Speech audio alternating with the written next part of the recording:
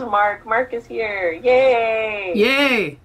All right, Marc. Awesome. Okay, so we were just talking about, and I don't know if you saw this, Marc. I'm giving away an award in November in Hollywood called the Music Hustler Award. So we were just talking about. Oh, wow. So yeah. So, all right, everybody. So I'm excited. Let me get my screen set up. Let me see how I can get this, which is me and Marc on here. Spotlight video. Boom. There we go. There you are. And then I think, wait, in video. How do I? Oops. Okay, there we go. Okay, let me see if I can. Let me admit the rest of the people coming in. All right. Great. All right, everybody. Let me turn this on to. I'm going to mute everyone, and then I'm going to unmute you, Marc. Okay. So I asked to unmute you. I think you have to accept it. I'm accepting. I've accepted. Okay. Okay. Okay, let me, I think it's on. Make sure this is working correctly. Okay. Spotlight video. Okay, great. All right, awesome. All right, welcome to Music Hustler Live, everybody. Thank you so much for joining me today. I have Marc here. Marc, say hello to everybody. Hello, everybody. Hello, hello. It's a pleasure to be here. Marc is super awesome. I have known him for a few years now. I think it may have even been like 10 years now. Maybe 10 years, yeah. That's what I was thinking. A few. Yeah, a few years now. A few 10, yeah. A decade. Marc is just exceptional. He's just, been rocking and rolling ever since, even with the pandemic. As soon as we came out of the pandemic, we talked, and he's like, yeah, I made like $13K in May. And I'm like, you are awesome. I have to interview you because Marc has just always just had this really great attitude about everything. And he is not only a songwriter, producer, a writer, but performs cover songs. And that's been a subject of some of the things we've been talking about. So, Marc, I'm going to put the spotlight on you here really quick. And if you want to just introduce yourself and tell people a little bit about yourself, and then me and Marc are going to chat, and then we're going to open up for live Q&A, so you guys can ask any questions that you want. And feel free to put any questions in the chat box too, and I'll moderate. All right. Well, first off, thanks so much for having me come and hang out and chat. And I love the what is it? It's the Hustlers. Music Hustler Live. Music Hustler. I mean, when you say that, I go, that pretty much sums it up for me. I mean, my background is, my dad bought a piano and brought it home when I was maybe 6 or 7 years old, and I sat down and somebody played Heart and Soul, and I thought that was the most amazing thing I'd ever heard, and I asked him to show me how to play it, and within about 1 second, I realized this is what I wanted to do in my life. And I think I was even, there was some song on the radio, and I was playing a few notes along with the piano, and I was like, oh man, I got this. But, and that's what I wanted to do. But, and then I had this whole, I don't know how you guys are, but for me, it was almost like this idea that, being a musician was going to, even though that's all I wanted to do, I was going to be a loser, and I was going to have a terrible life and probably live in somebody's basement or something like that, or in the back seat of their car, or, something like that, because, musicians just a terrible job to have. But, then I got inspired by people that I got inspired by some people that I knew, and that I could see that they were making a couple $100 a week, just playing or a couple $100 a night, sometimes playing in a club. And I thought, if I could do that 7 nights a week, $1,400 a week would be okay. That would be all right. And I, anyway, lots and lots of people have inspired me, but that's kind of like the super short story on it. But I just, I found that, that I could make a great living. And actually, it's almost funny to me. I don't even necessarily consider that I'm making a great living playing music right now, but I'm, I mean, I made $114,000 in 2019 playing gigs, and when not just playing gigs. I can get into like how I do it, because I'm like, I do all kinds of things musically to make income, but I will say it's fun, and it's one of those things like every day. I am very grateful that I can do what I do for a living, and it's absolutely amazing. And I definitely think the sky is the limit. Like I'm definitely, in my mindset is, how can I 10x what I'm doing, that sort of thing. So yeah, anyway. How did you, because we were talking about it earlier, how we were saying that, we both didn't even know you could make money in music. Like, I thought you were either broke or you were famous. I didn't think that there was an in-between. And I even thought if you were famous, you were still broke. I thought it was all like... yeah. I just thought no matter what, I just thought they were like borrowing their friends' cars or whatever. I just was like, they're all broke. Everybody's broke. There's no way to make money in music. But I was still like, but I still want to do it because I love it.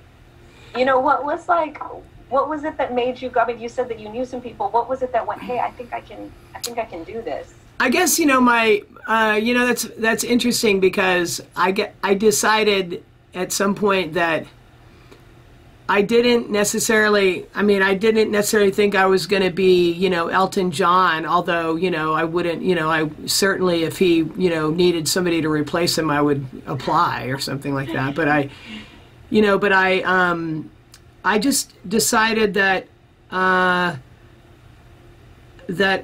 okay, I had a friend, I was living in Boston, and I had a friend that would go out and play at this, he was playing in this place called Lily's, and it's in the Faneuil Market in Boston, and he would go down and play Lily's. This was many years ago. He'd make like $75 to go out and play, but he would make like $100 in tips or something like that. And, I just kind of looked at it and I went, he was probably the first guy where I went, wow, that's, because I don't know, like whatever I was doing, I wasn't making $175, I mean, $175 sounded like, wow, that's great money, So I figured that minimally I could go and make, if I made my initial thing was, if I made $150 a night, I think I'd make $1,000 a week. And I went, $50K a year, $50K a year would be okay with me, and anyway, then I read another book by this chick named Lisa Stansfield, and she was all about how she was a singer-songwriter, and she actually made CDs and started selling CDs at gigs. And she, she was a songwriter trying to make it as a songwriter, wasn't making steady income, but she just figured out, she went to a party and sold a bunch of CDs and went, wow, this is crazy. I made $200, at a party. And so then she just started doing it full time. And she said that it took her 3 years to get up to where she was making $35,000 in a year. And that seemed legitimate. And one thing that's funny to me is that, if you Google it, what does the average musician make? And I think it's something like $30,000 a year. And personally, I'm not sure that I could live on $30,000. I mean, I probably could live on that, but I don't think I would be happy living on $30,000 a year. But I think, but it's amazing that you could make that much and make that steadily. And then from what I found is like, I don't think there's any limit to it now.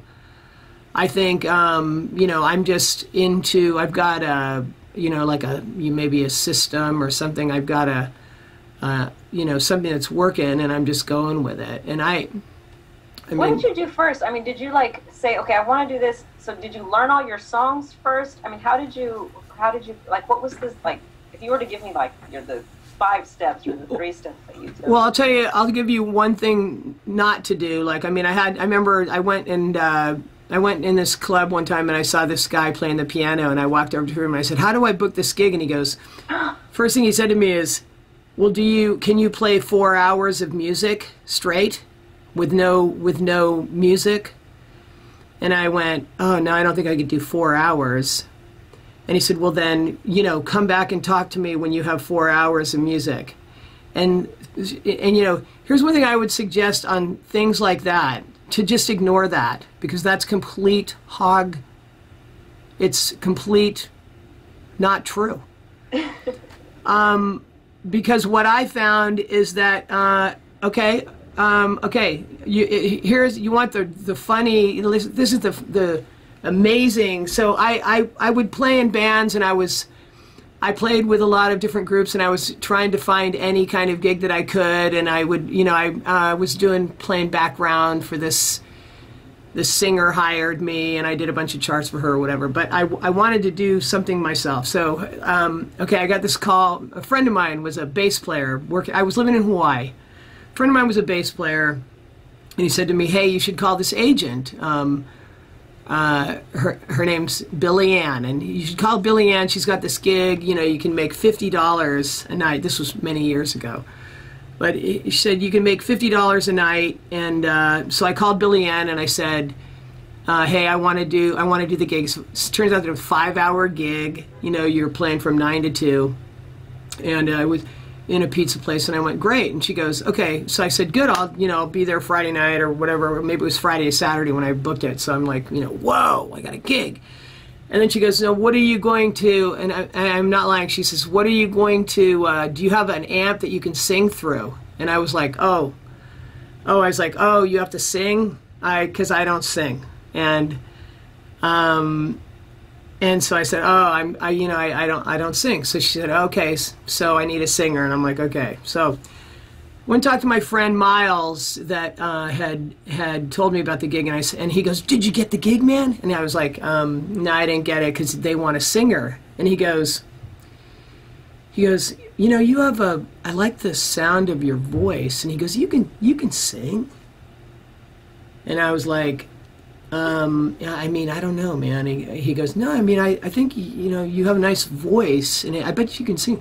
Can't you?" And I go, "Well, I could probably sing some." He goes, "Well, what songs do you know?" And I go, "Well," he goes, "Wait," I go, "I know Yesterday by the Beatles." And he goes, "How about Happy Birthday?" And I'm like, "Oh yeah, I could do Happy Birthday." And he goes, I kid you not, he goes, "Dude, that's half a set."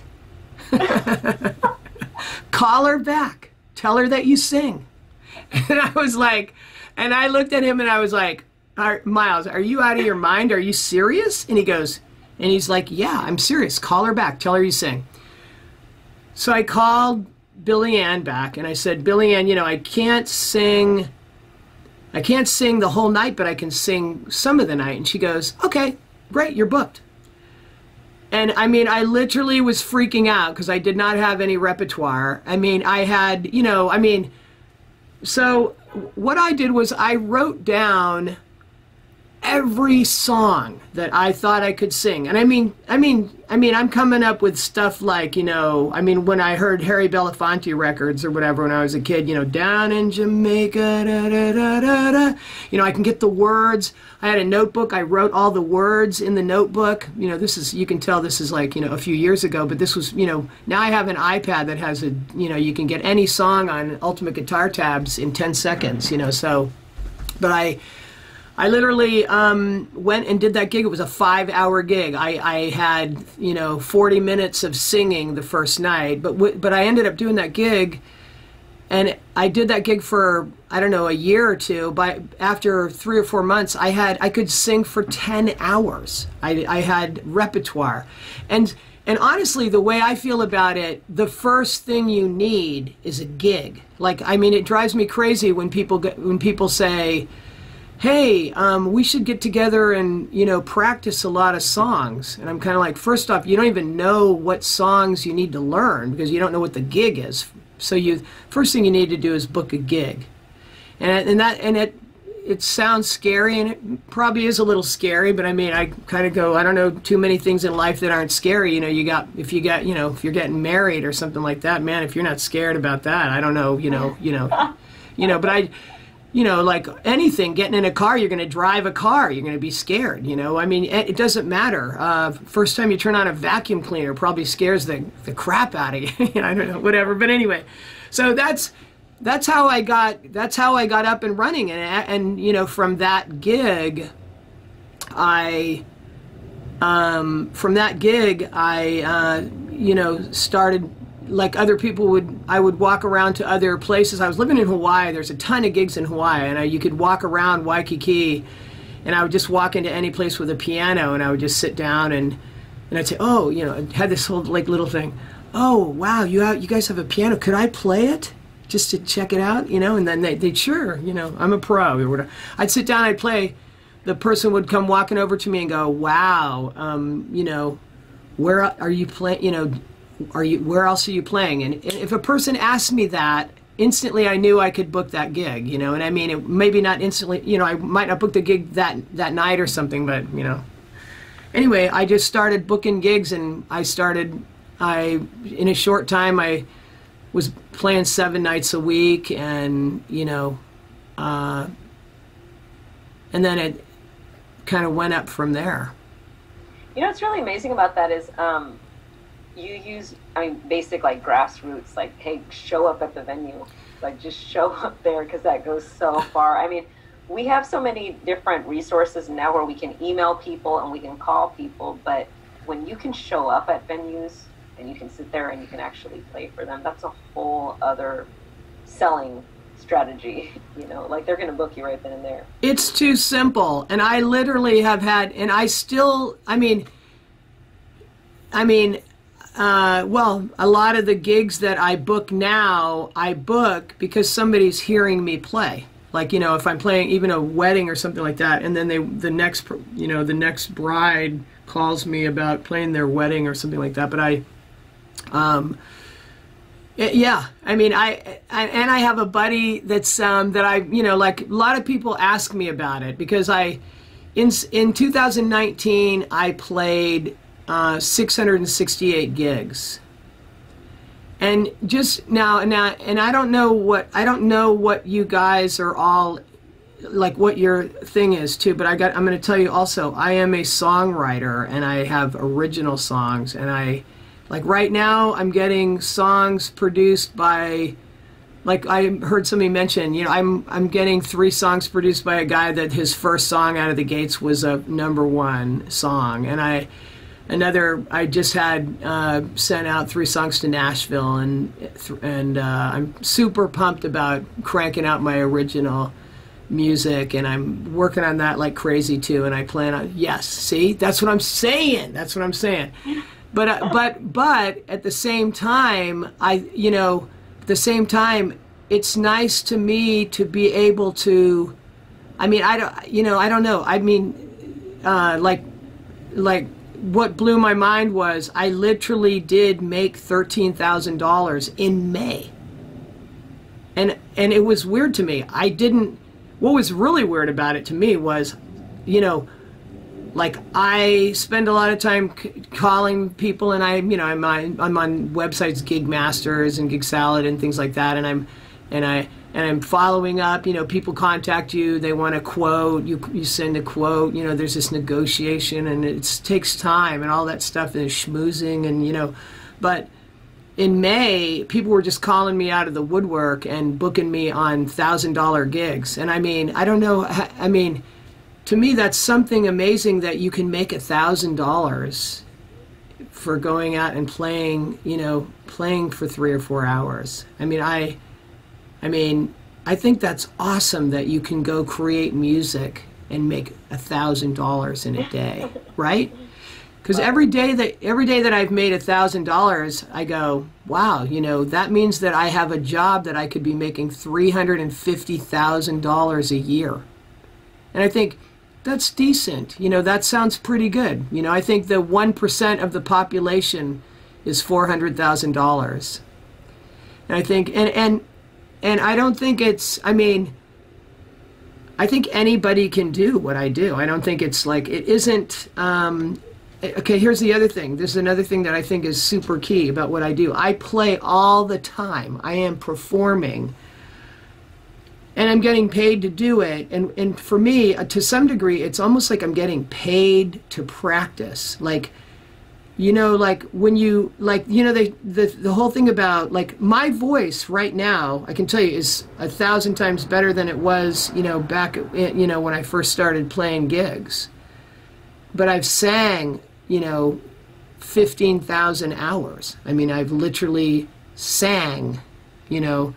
So I think you really, you know, and my chops are so much better, you know, and entertaining, man. I think a big part of Elton John's thing and Billy Joel and Sinatra and, you know, whoever you're, you know, any band that's killing it has a great show, and they don't, you know, they get out in front of a crowd and they really entertain the crap out of the crowd. And when you're, you know, like, so all of those basic things that are so important, I do them all the time. And I think, and you know, and it doesn't matter if you're playing for one person or if you're playing for, you know, 100,000 people, you still have to engage that person to be memorable. You have to make their day, you know, you have to make, you know. So anyway, I think all those simple little basic things that are so important about just for you as an artist and for you as a person. I think all the same stuff that I'm talking about doesn't just apply, you know, to music. It applies to having a good relationship with anyone that you know. But anyway, that's a whole other thing. But anyway. Well, you're making such a good point here, because I think a lot of people are scared to start, right? Because they think they're not ready and they're not prepared. And you're not ready. Yeah, and you never are. And that's the thing. Right. I mean, my very first gig too, I knew one song, and I was, they didn't book me for 5 hours, but they booked me for 3 hours. And I remember thinking, how in the world am I going to get through this? But when you have a date, when you've said it, and that was the same thing. I didn't have a video. I didn't have a promo video. I didn't have any proof that I did what I did. I showed up at the venue. I knew that there was a piano there. I showed up and I played for the manager, and I ended up with a gig, and they were like, can you play for 3 hours? And I was like, yeah. And then inside I was like, oh my God, how am I going to do this? Oh my God. You know, and then I went home and I learned enough material. I ended up having to, like, repeat some stuff, or, you know, those types of things. And yeah, you learn that little trick. Yeah, like, yeah, and we got a request. Yeah, and for those of you that don't play, you just find someone that does. So you can find a guitarist, or you can find a piano player, you know, and that sort of thing. But the key really is to get started. And like you said, you're doing it every night. So you're learning, you're practicing. I mean, I know for me, I mean, the year that we took off for the pandemic, when I came back to play again, I was like, I couldn't believe that I couldn't remember certain songs, and I was having a hard time, you know, because you're not used to doing them every day anymore, and you can forget. And so it's just so important to start. Because once you start, your voice, I mean, I found out so many amazing things about my voice that I didn't know I could even do until I was singing 4 hours a day, 8 hours a day sometimes. Dude, and after 8 hours, doesn't your voice get, like, so sexy? It's, like, ridiculous. It so does. It's, like, so cool and raspy, and it has this cool tone. And it's funny to me because people go, how can you sing for 8 hours? And I go, well, you sing for 8 hours. I mean, I don't know, you know. And at the end of 8 hours, man, I can do any fucking thing in the world with my voice, you know. Anyway. Yeah, absolutely. Now, when you were picking your when you were starting out, you said when you were picking your songs, you mainly just chose, like, songs that you kind of already knew, that you already at least had some sort of knowledge of. Is that kind of how you put your set list together? Yeah. I mean, okay. I mean, this is the craziest thing. I mean, if you booked a gig, like, I don't know, like, the first thing I would do is just write down all of your favorite songs. Here's the funny thing to me is, it almost doesn't, and I get it, like, you know, it's good to play, you know, whatever anybody wants, but it's also funny to me how just in the middle of almost any gig, if I just have this thought, you know, I just feel like playing High and Dry by Radiohead or something, you know, and it's just this random thing, or Thank you. Or like some random Neil Young song, and I'm kind of like, I don't even think these guys are going to know Neil Young, but I'll do the song, and I like the song. So I think if you like the song, then you're going to put it across well. But then on the flip side, I think you have to be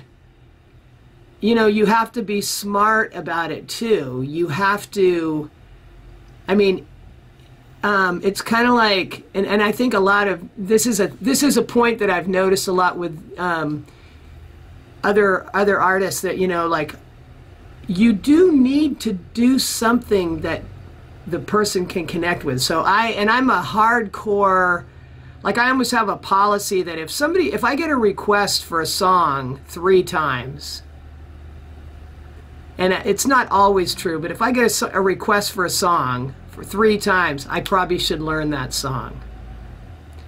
And and it's probably now it's more like 5 times. But trust me, there are plenty of songs that I've had 100 requests for, and I still haven't learned that song.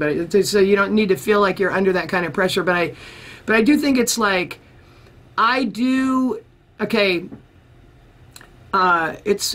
it's part of the whole concept of, like, I guess, bringing value. It's like, it's like in a relationship, you don't, like, if you start a relationship and your girlfriend or whatever, or your boyfriend is like, hey, could you put your shoes, under the bed? And you're like, well, I just don't do that. I'm not into that. I put my shoes, in the, I hang them on the doorknobs, like, 'cause that's just my thing.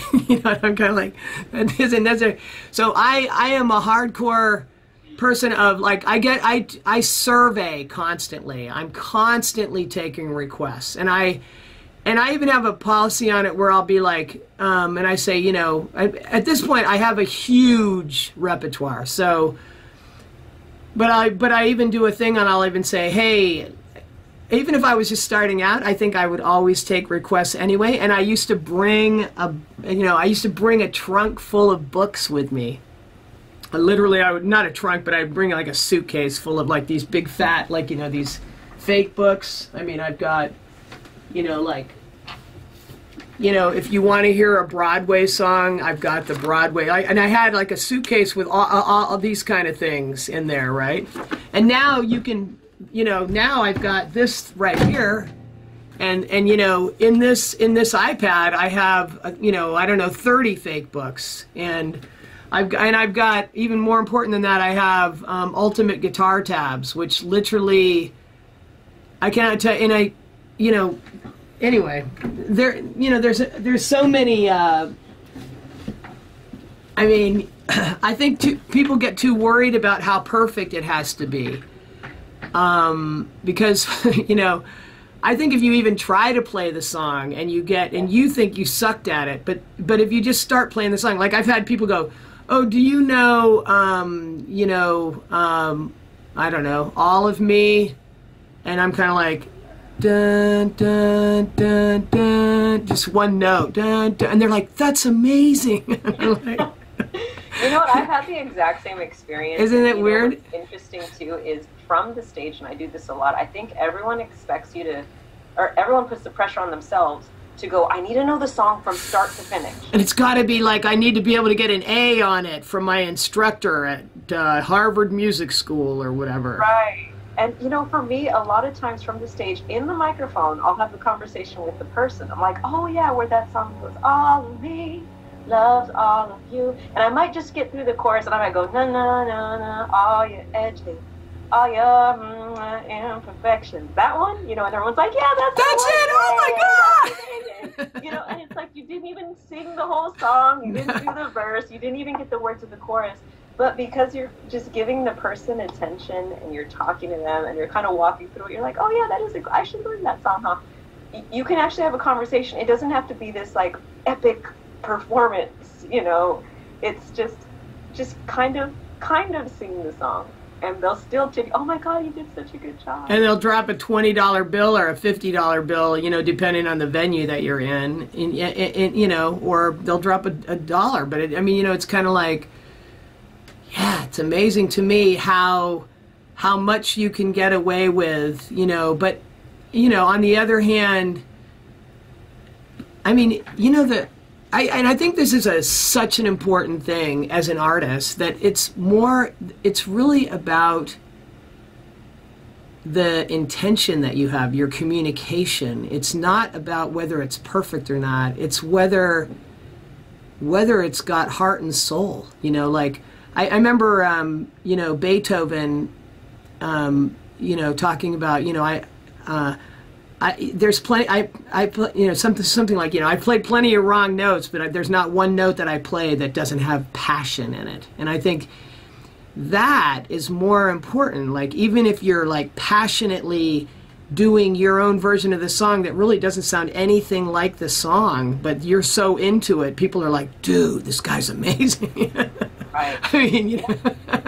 Well, and you know what I've always really learned too is, it's not about the performance, you know, like the perfection of the song, but also just about the feeling that you give to people too. So 100%. On top of like your passion, but hey, are you giving people attention? Are you talking to them? You know, and me and you have even